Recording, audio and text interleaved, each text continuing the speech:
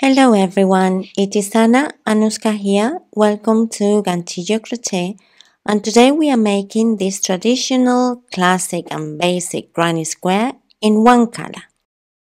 We will need some yarn, the appropriate crochet hook, a tapestry needle and a pair of scissors. To start, we are going to make a magic ring.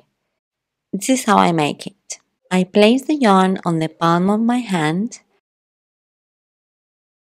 I wrap my two fingers, forming an X. I grab my hook and I place it underneath the bottom yarn and then over the top yarn and pull it. I hold the loop with my middle finger, yarn over and pull it through. And we have created our magic ring. We can now pull from the tail and adjust its size, and I will be doing this as I am working on our first round. So first we are going to chain 2, and this is going to count as our first double crochet. Our first round, as you can see, it's formed by 4 clusters of 3 double crochets and 4 corners created by 3 chains. So we will need to crochet another 2 double crochets to make our first cluster. I will go a little bit slower here on this one just in case you need it.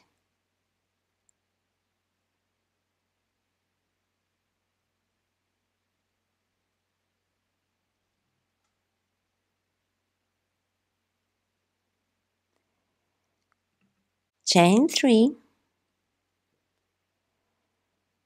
and we will make another 3 double crochets in our circle. That's 1 double crochet, 2,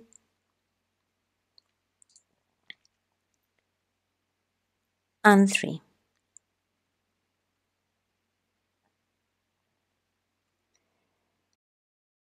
Now I'm going to adjust the circle a little bit so it's easier for me to work in it.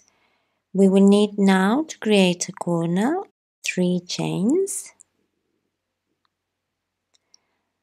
and now we will create our next set or cluster of double crochets. You can even here pull the tail out of the way.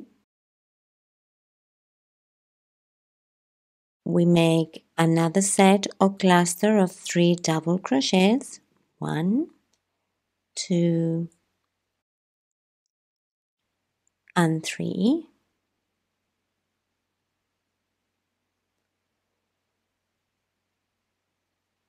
We chain 3, 1,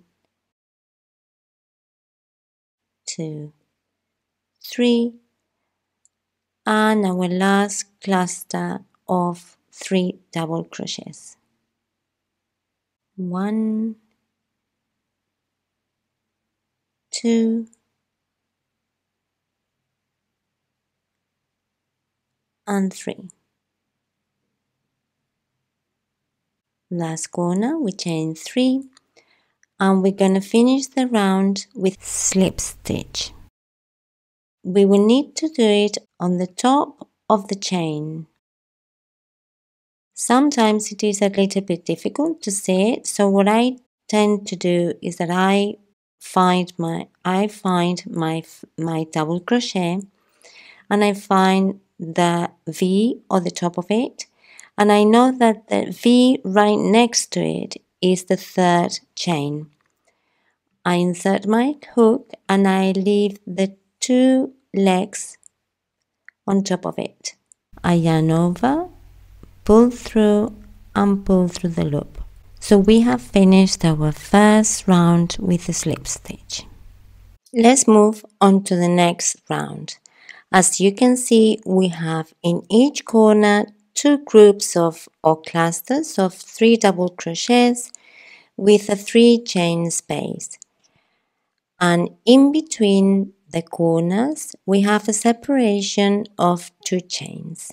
So to make the next rounds, I usually use 2 methods, and I will explain both of them so you can choose the one that is best for you.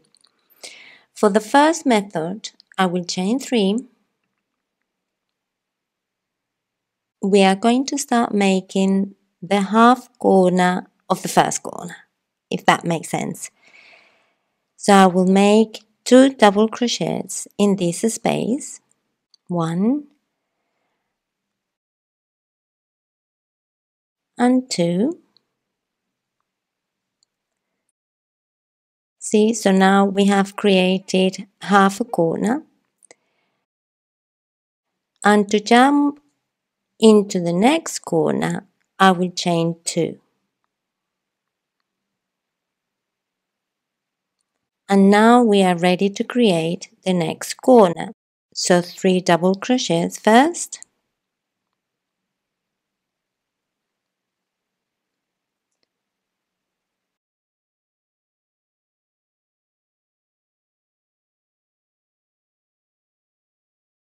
Chain 3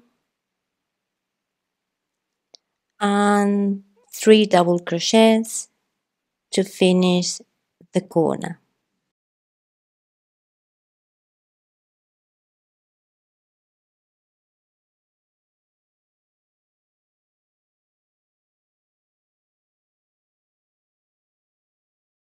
Now we can see the whole corner there. To jump into the next corner, we will chain 2 and create our corner again with 2 groups of 3 double crochets and a chain of 3 in between them.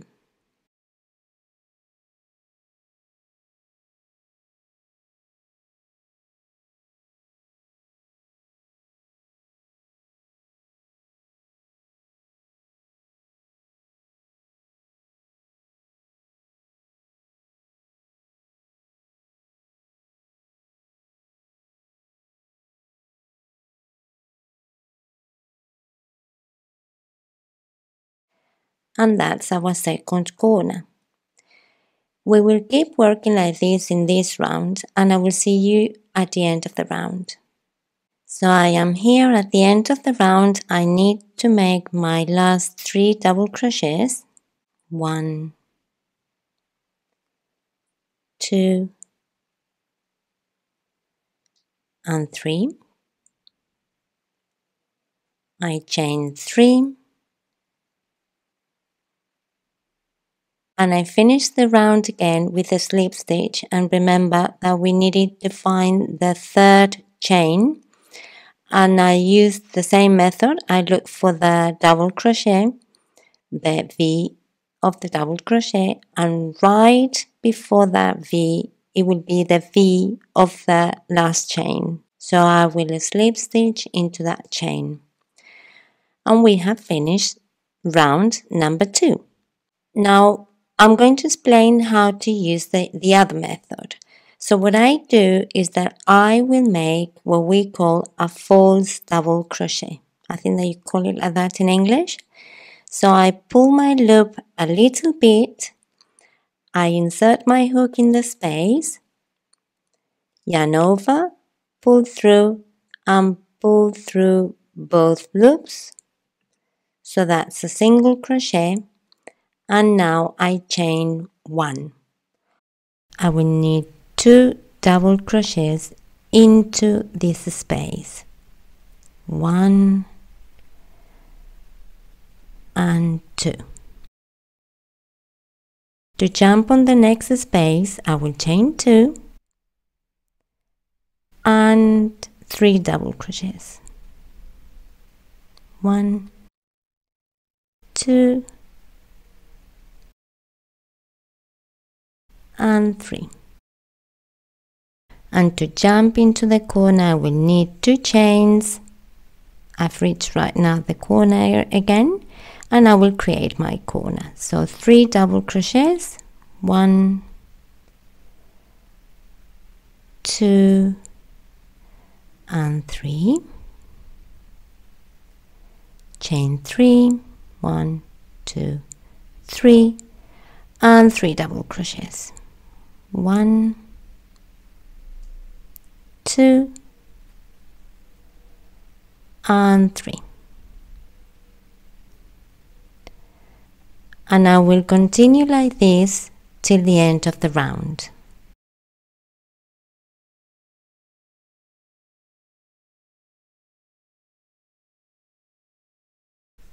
So I'm at the end of the round. I need to finish this corner with 3 double crochets, 1, 2, and 3, chain 3.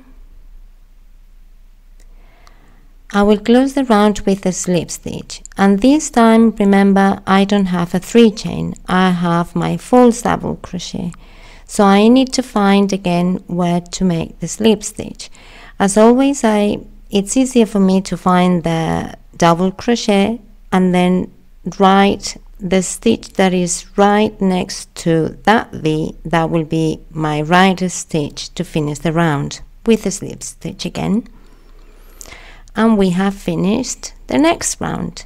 I will make one more round, and then I will show you how I finish the granny square. I'm finishing the round. I just need my 3 chains.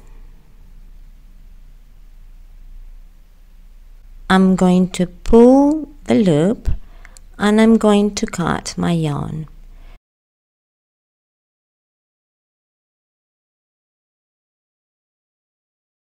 I pull the tail all the way through.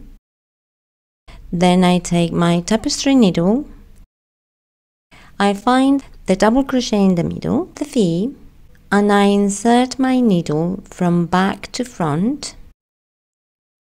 I get it through slowly, and I will form now the last stitch, the last V. Slowly I pull it and I insert my needle into this last stitch. I go to the back, and because that stitch is a little bit loose, we just adjust that stitch. We go to the back and we will insert in between the stitches at the back to wave the end. So now we have in there, as you can see, the V, and now we are going to wave the end through the stitches. However you do it, I just do it this way so you can see.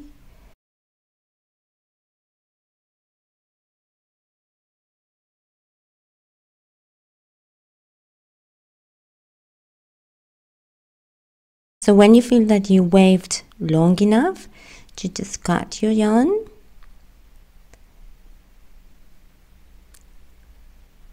And now to wave the tail in the middle, I do it this way. So I use again my tapestry needle, and in the same direction of this end, I wave it through the stitches. It's very easy, this one. And I can even pull the tail so I can adjust again the circle if I want to.